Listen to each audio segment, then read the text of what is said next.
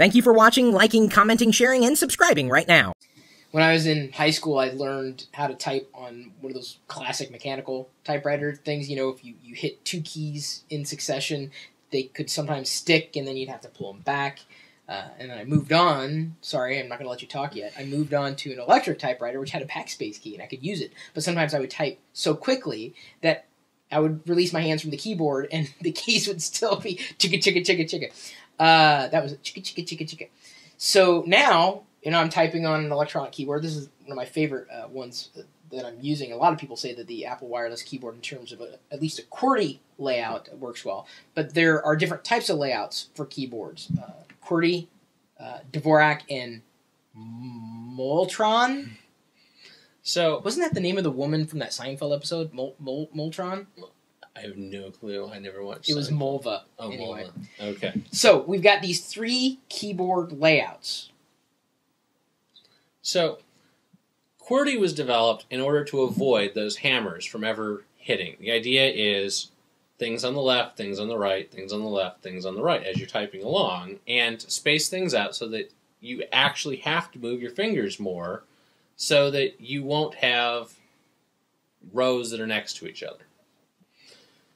That's horribly inefficient for the person, but it avoided the hammers hitting, so you could actually type a little faster because the travel of the typeset worked out. So once that problem was solved by electric typewriters, a guy named the name of Dvorak invented a... Not John C. Yeah, invented a layout that was more optimized. So what are the letters that they give you on Wheel of Fortune? Like the freebies at the end of the show? R, S, T, L, N, and E. Right. And they give you those because those are the most common letters in the English language. So which ones of those are on your home row? ASDF. Wait, none. No, wait, L. Hang on. L. Yeah. Yeah. So, not very many of them. But those I had to type through. Mentally, I was typing through the whole alphabet for a second. Anyway, go ahead. So, that's not very efficient because it means that for most words, you're going to have to leave the home row. So, on the Dvorak keyboard, more of the vowels are on the home row because in every sentence and every word, you're going to use at least a vowel. Right.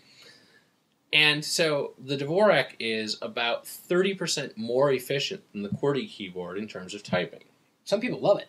Oh yeah, it's great for a lot of things. But a guy by the name of Maltron... That's an awesome name, dude.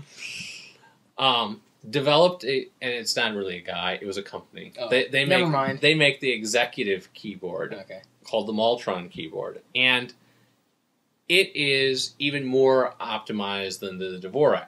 And I can't type on it because it has the E where the space bar is, so that you're always pushing with your one thumb. And that would totally weird me out. But if you think about it, one thumb being the space and one thumb being the E, those are the two most common characters, and you're putting them on your two fastest typers and also the ones that can't ever go anywhere. You know, it's not like you have to reach up with your thumb.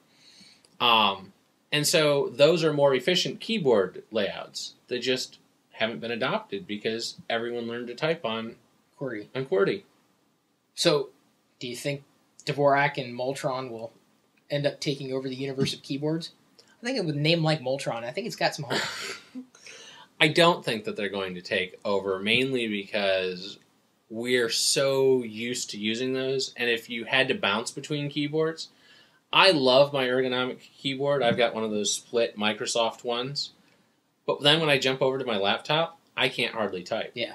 It's one of the reasons why I happen to a lot of my computers happen to be Apple, like specifically my notebook computers, and even all the way down to the MacBook Air, it's the same size, and it's certainly the same virtual layout. And it's the same it's the same amount of throw. Yeah. Because I've even noticed that you go between keyboards and different ones that have different amount of push. Yep. Changes my speed drastically. Huge. And that's been great for me because I have like muscle memory that I can do it here and it's easy to translate on any one of Apple's products. Right. But like the US versus the metric standard. Metric is far superior in Oh, yeah. every way, but No we're doubt. never going to convince America to switch to the metric You don't think so? system. I bet it'll happen. Maybe not in our lifetime. Well, actually, maybe towards the end of our lifetime. But I think it's going to happen. Then it may happen with the Dvorak stuff. I used to have a chording keyboard that was handheld, and you push different combinations, and I was blazing fast on that thing. But when it broke, I had no way to Right. replace it, so... Yeah, it just didn't take off. Yeah. Well, what's really difficult is when they print the keys, like on the keys. I mean, they print the designation for the key on the key. It would be easier if you could buy like a Dvorak keyboard, but they just cost too much, I guess. I mean, like a keyboard that you wanted specifically without having to remap. So actually, on the old, I think it was the Apple IIe, there was an alternate layout for the Dvorak, and you could literally go inside the computer and flip a jumper, and it would switch to the Dvorak thing.